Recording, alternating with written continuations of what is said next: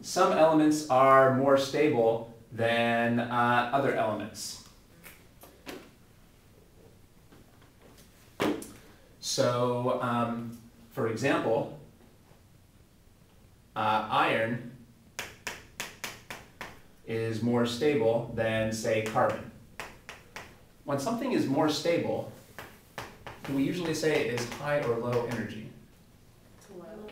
Yeah, stability means low energy.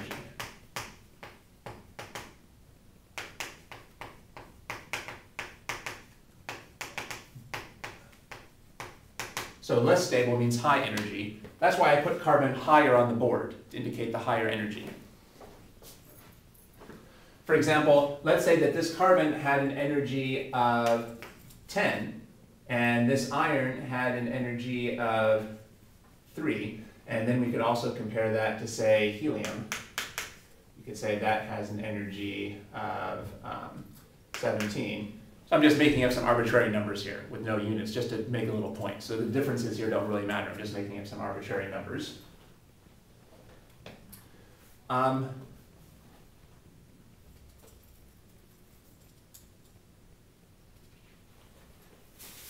Actually, let's think about this. We could imagine splitting these up into just separate protons and neutrons.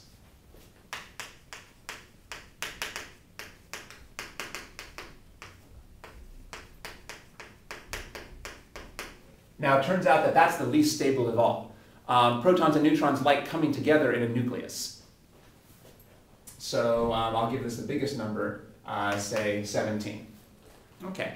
By the way, I guess we should also briefly talk about charge. Though actually, maybe we don't need to go into that too much because you guys aren't really focusing on charge too much. But what is the charge on a proton? Well, normally we say the charge on a proton is positive 1 e. E is a good unit, elementary charge unit for a proton. It's also 1.6 times 10 to the negative 19 coulombs. 1e is 1.6 times 10 to the negative 19 coulombs. But just like it's easier to use AMUs instead of kilograms, it's easier to use elementary charge units instead of coulombs. It's easier to use AMUs instead of kilograms. It's easier to use elementary units instead of coulombs. So what is the charge on an electron?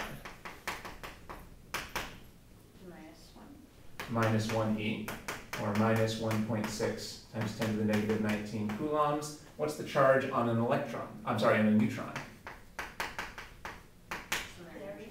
Yeah, 0. That's why it's called neutron neutral. Now, do like charges attract or repel? Repel. They repel. So that, that should make us a little puzzled. How can we pack all the protons into the nucleus? Doesn't it seem like they should repel each other? Remember we said how the nucleus was so small. How are we getting all those positive protons into the nucleus? It seems like the electric force should make them repel each other. So there must be some other force that operates in the nucleus to hold all the protons and the neutrons together. That's called the strong nuclear force. You learn about a little bit in physics. So there's another force that we don't usually talk about called the strong nuclear force that holds the nucleons together in the nucleus. Okay. So, and because that strong nuclear force is quite strong, actually all the protons and neutrons like being together in the nucleus. That's why I put these separate things up here on the top, because they are less happy than when they're together in the nucleus. They like to get together so they can attract each other with a strong nuclear force. So this is at the top of this table. All right, so this would have the highest number for the energy.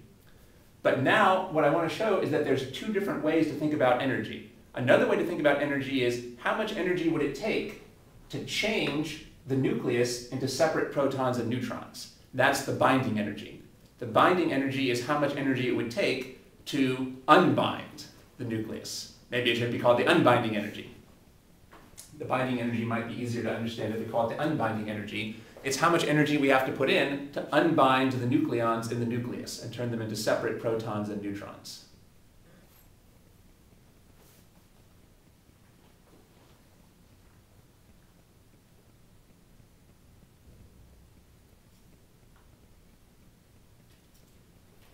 So I just made up these arbitrary numbers, but based on these numbers, what would be the binding energy of the iron nucleus?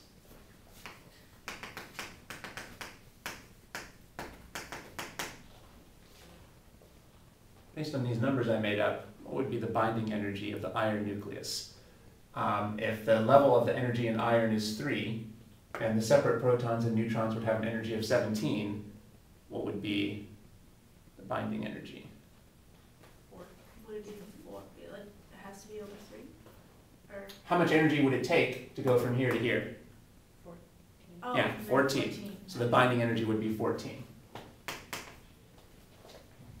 I really should be calling these energies per nucleon. So these all represent energy per nucleon. So if the energy of the iron is 3 units per nucleon, and the separate protons and neutrons have an energy of 17 units per nucleon, then it would take 14 units per nucleon to go from here to here. Okay. How about carbon? What's its binding energy? To go to 17? Right, because that's what binding energy means, right? The binding energy is the unbinding energy. It tells us how much energy it would take to take the collected nucleus and change it into separate protons and neutrons. So yeah, so binding energy refers to how much it would take to go from here to here. What would that be? So 7? Yeah. So if we were solving a problem like this, would she give us like a table to solve this? Well, you won't be given these energies directly. We're going to have to work up to that. You're going to be able to figure out the binding energies from the masses. You'll be given a table of the masses, which hopefully we'll get to in a minute or two. Okay. So between carbon and iron, who is the more stable? Iron. Yeah. So who has the lower absolute energy? Who has the lower energy level? Iron. Yeah, 3 is less than 10. But who has the lower binding energy?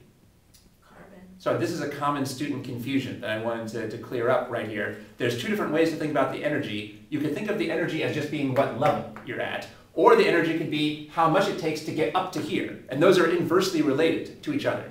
It's like the lower you are in a pit, the greater the distance between you and the top of the pit. So when you're at a very low level in the pit, you're also at a very great distance from the top of the pit. So if you're at a very low height in meters, you're at a very high distance in meters from the top of the pit. So if you're at a very low absolute energy, that actually means a high binding energy. So there's 2 different uses of the term energy here. Normally we just use energy to mean the level that you're on. And in that case, low energy means more stable. But another term for energy is how much energy it would take to get up higher. And in that case, more stable means a higher binding energy. Okay, so because there's these 2 different uses of the word energy, sometimes low energy means more stable and sometimes it means less stable. The level of the energy, low energy level, means more stable. But high binding energy means more stable. All right, here's a graph of binding energies.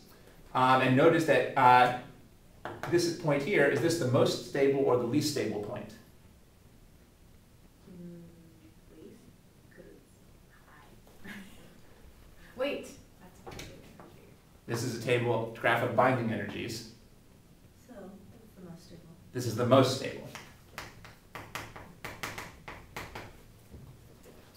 Because there's an inverse relationship. Because this means that it would take the most energy to break this into separate nucleons. It would take the most energy to break this into separate nucleons, so it would be the lowest in this little chart that I was making here. In fact, this is iron. Iron is the most stable of the nucleuses. And then carbon would be down here.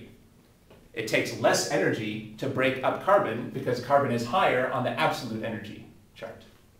So it's unfortunate that we're using energy in 2 different terms that have slightly different meanings. So where would the separate protons and neutrons be on this graph? High or low? Low. Yeah, because they have very low binding energy. In fact, in a sense, their unbinding energy is 0. The unbinding energy is supposed to be how much energy it takes to turn you into separate protons and neutrons. But these are already separate protons and neutrons, so they have a binding energy of 0. On the horizontal axis here, we have the mass number. So the protons and neutrons would be over here, because they have the smallest masses. So right around here, we can put separate protons and neutrons.